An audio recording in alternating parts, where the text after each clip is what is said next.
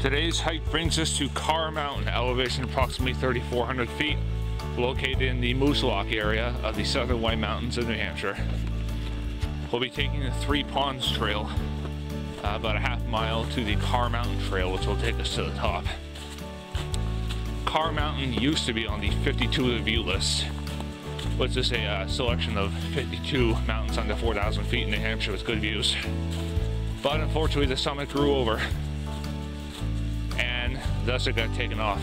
That's making, well, therefore the 52 of the view is a work in progress, basically.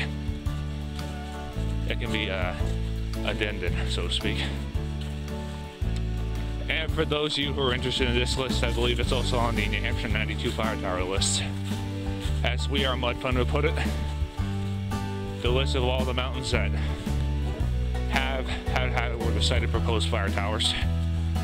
Okay, maybe not exactly like that, but you get the idea. Anyway, to the start of the Carr Mountain Trail we go. We're at the junction with the Mount Caneo Trail. It'll take you to the Donkey Hill Cutoff and Hubbard Brook Road over its namesake mountain, Mount Caneo. We want to stay on the Three Ponds Trail, as that'll get us to where we need to go. Here's some nice woods right here. May seem kind of boring to you, I don't know, but I think it's neat. Considering we're not that far up in elevation. Feels like a lot farther up though. I'd say about, sorry, camera cropped out. I'd say about a quarter mile, maybe a little more, to the Carr Mountain Trail junction. If all goes well, I'll meet you over there. Alright, we reached the junction with the Carr Mountain Trail. This is our route to the top, 2.9 miles to it. I've heard from a few reports and videos online that this trail, at least parts of it, have seen better days in terms of maintenance. And I can kind of see why, considering that I don't read too many reports from it. See if that holds true. Alright, we got our first brook crossing of the day. Trail goes out that way, then the climb begins for reals. Alright, it's going to take a little bit of work to cross this thing, so I'll just do my thing and I'll meet you on the other side. Alright, we're across. I gotta say, that was a decently tricky brook crossing. Probably have to wade it during spring. See, crossing old skid road right here. And now we're going up. Awesome. Anyway, I'll meet you farther up the Carr Mountain Trail.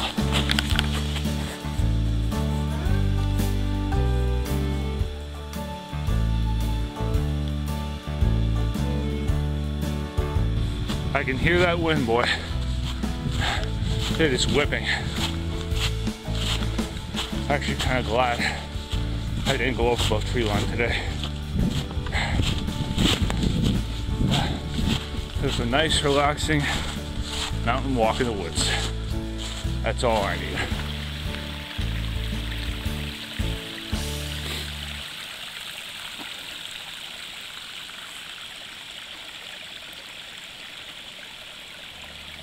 Oh boy, now we're going up.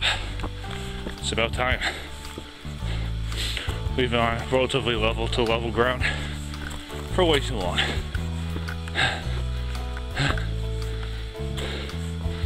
So far this trail is kind of bland.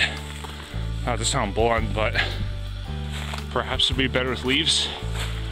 I'm not sure. Anyway, we still got at least another 2 miles to go. There's plenty of room for improvement. Damn. Guess this trail doesn't see enough use to maintain it on a regular basis. Sad. Carr Mountain seems like it would have the potential to be a good spot. Not that it isn't already.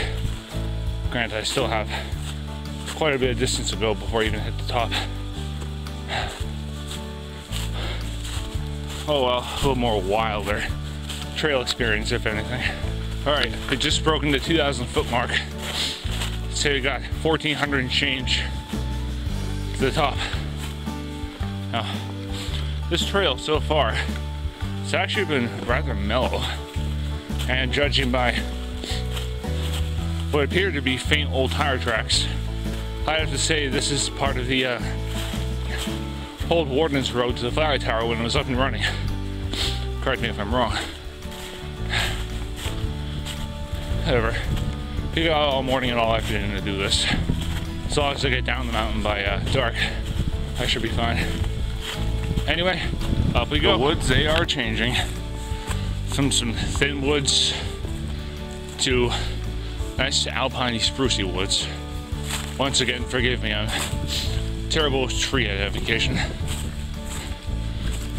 Anyway, we got about 1,000 feet, give or take, of vertical to the top of Carr Mountain. Awesome. Let's do it to it. Wow.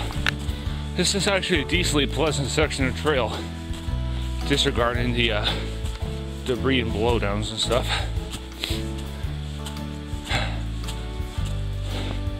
We're getting close in terms of vertical gain. Definitely less than 1,000 feet. The trail is starting to mellow out, so might be an indicator, not sure. Anyway, up we go.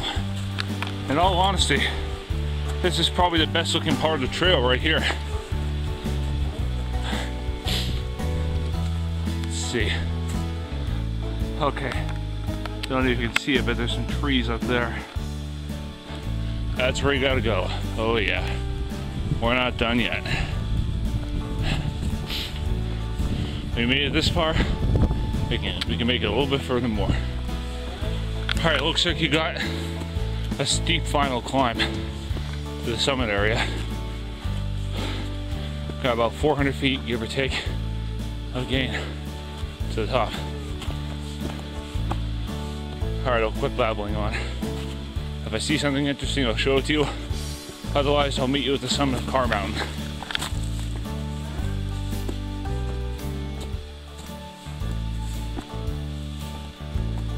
Got some bog bridges right here. I can imagine this would be quite helpful in the summer and spring months, because I've heard that parts of this trail can get quite mucky. Anyway, we gotta be getting close. Thermometers, altimeters saying that we're basically almost there. Let's find out.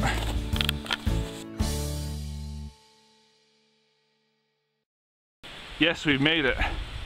This is the junction with this little spur path right here that I believe goes to the summit. Let's do it to it. Anyway, I won't waste time getting this whole hike on the spur path on video. I'll meet you over at the summit. We've done it.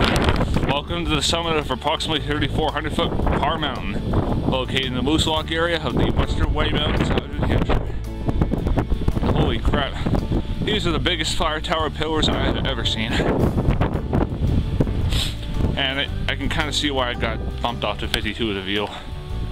You can see Moose Lock, but just barely. Although I'm gonna climb on those stairs right there and see if I can get a better view. Let's hit all the possible high points. Let's see.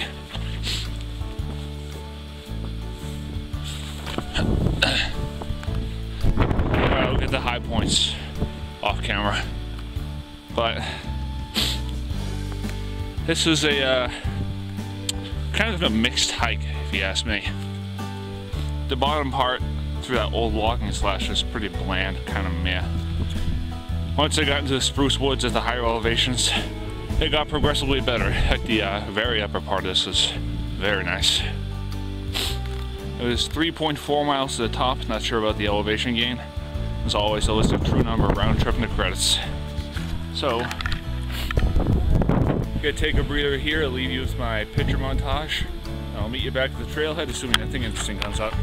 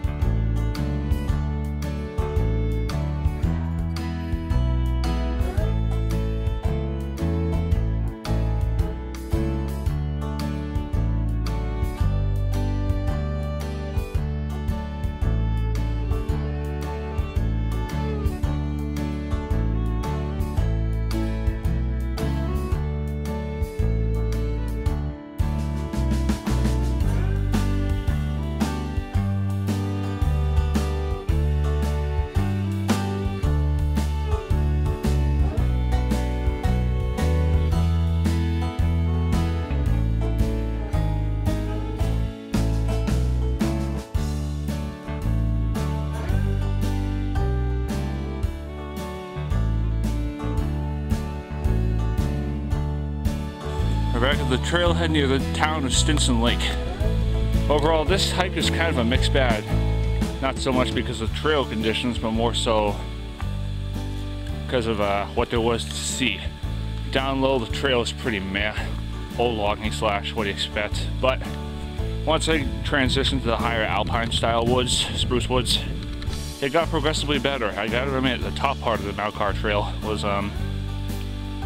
pretty pleasant.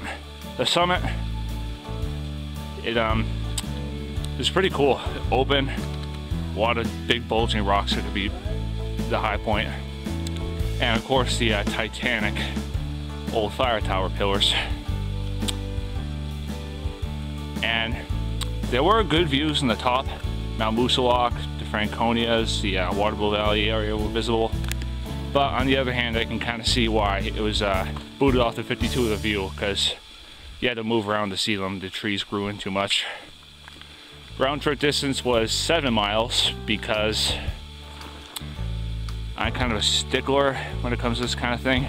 Since it was so close to 7 miles, when I got back to the trailhead, I walked back up to the Mount Caneo junction, 0.1 mile away, and then walked back. Yeah, I know him. Whatever. So round trip distance was 7 miles, let's say about 2,000 feet of elevation gain. As always, I'll list the true number in the credits. So, from the Three Ponds trailhead in Carr Mountain, see you on my next adventure.